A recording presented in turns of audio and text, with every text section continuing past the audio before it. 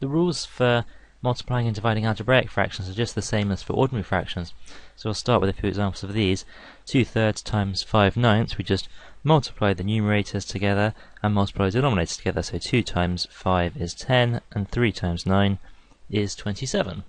And for division, we just turn the second fraction upside down and then multiply. So 5/9 divided by 4/9 is 5/9 times 9/4, turning the second one upside down, and then we multiply. So we get 45/36, and that simplifies down to 5/4. And actually, if you notice there was a 9 here and here before you multiplied, you may not have had to do this step in between. You might have just seen that the 9s were going to cancel top and bottom eventually and left the answer as 5/4. And we'll try and do the same sort of thing if we can with algebraic fractions to make things easier. A couple of slight special cases, I suppose, then. So 6 divided by 6/11. Well, you could think of an integer, a whole number like 6, as just sort of 6/1, if you like, and then apply the same rules. So we get 6/1 times 11/6. And actually here again we can see that the 6's are going to cancel, and so that'll just leave 11/1. And again, remember, we don't leave it like that, we would always write that as 11. And finally 6/11 divided by 6. Again, if we thought of that 6 as 6/1, we would turn it upside down and multiply, and again we're going to get the 6's cancelling here, so that would be 1/11. So that's actually the same as 6/66 then, if you wanted to put that intermediary step in. And what we can see is if we just divide a fraction by a whole number, that's just the same as multiplying the denominator by that number, because we multiply by 1/6. It's reciprocal. 6 and 1/6 are the reciprocals of each other. So let's do some algebraic examples then. 3/x times x/6, we just multiply the numerators to get 3x and multiply the denominators to get 6x, and now we'll always leave it in its simplest form, so we'll cancel an x and cancel a factor of 3 just to leave 1/2. It's no different if we've got 3 fractions. Here we're going to multiply all the numerators and all the denominators, so we'd end up with a, b, c, and on the bottom we'd have b, c, a, and in fact a, b and c all cancel top and bottom here just to leave 1/1, or 1.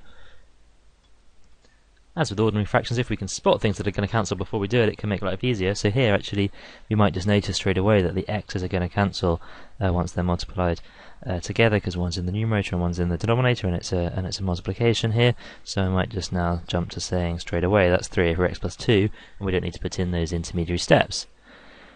Same thing here as for the previous examples. We've got x divided by 3/x, so we'll turn the second one upside down and multiply. And if you want to, you think of x as x/1, and then see that this is x²/3. Next one here, 3/x divided by x. Again, we saw that when you divide a fraction by something that just multiplies the denominator by it, or you could think of it as being 3/x times 1/x, if you like, and that gives us 3/x². Another example here is division, so I'm going to turn the second one upside down and multiply, and multiplying them together we get x times x plus 2 over 5 times x minus 2, and it's really important when we do these to keep them in brackets, because it's x times all of x plus 2. If we didn't have these brackets in here, we might end up making mistakes. So like here, if we didn't have the brackets, 5x minus 2 is different from 5 brackets x minus 2, which would multiply out to 5x minus 10, so be careful with that. If in doubt, put brackets in. We can always think of the numerator and denominator of a fraction in brackets. It's a bit silly to put like x and 5 in brackets, but putting x minus 2 and x plus 2 in brackets is fine. If that helps you not make mistakes, then do that. So here a multiplication, 1 times 4x plus 4, well that's just 4x plus 4, and on the denominator we get x plus 1 times x minus 4, again all in brackets like that. If it doesn't obviously cancel top and bottom, remember we could try and factorize something. So here if we factorize the numerator, that becomes 4x plus 1, and the denominator is still x plus 1 times x minus 4, so we see we have actually got a factor of x plus 1 we can cancel here to leave 4 divided by x minus 4. We're going to look at some harder ones now. So this one's a division, so we first just notice that this is the same as x squared minus 9 divided by x plus 3. Turn the second one upside down and multiply, so you get that. And now if we try and factorize anything that we can and multiply them together, so this one here, x squared minus 9, is x plus 3 times x minus 3, the difference of two squares, and divide that by x plus 3. We've got multiplied by, well, this is 3 times x plus 2 over x minus 3. We can see in this fraction here the factor of x plus 3 cancels, and when we multiply these together, we'll have all of this multiplied to all the numerators multiplied together, so we can see we're actually going to get this factor of x minus 3 cancelling with this one as well, so we can write that as 3 times x plus 2. This example looks really complicated then. We've got quadratics all over the place, and but it's a multiplication, so we don't need to turn the second one upside down here. The key again here is to try and factorize everything and then see what cancels, and if we can do that before we multiply everything together, that'll be a lot easier. If we start trying to multiply these together and multiply them out or something, we're going to get in a big mess. So if we can find the factors as soon as possible, then that will be helpful. So x squared plus 7x plus 10 is factorizes as x plus 2 times x plus 5. X squared minus 4 is the difference of two squares. That's x plus 2 times x minus 2. And in the other fraction, we've got 3x squared minus 15x. Here, it's a quadratic, but it's not a hard quadratic like to factorize like these ones. It's just got a common factor of x and also a common factor of 3. So it's 3x times x minus 5, and another difference of two squares on the bottom here, so x plus 5 times x minus 5. And so if we multiply these together, what we're going to get is 3x times x minus 5 times x plus 2 times x plus 5 on the top. It doesn't matter which order we write those down in, but I did want to put that 3x at the front outside the brackets. And on the bottom we've got x plus 2 times x minus 2 times x plus 5 times x minus 5, and now we just look and see what cancels.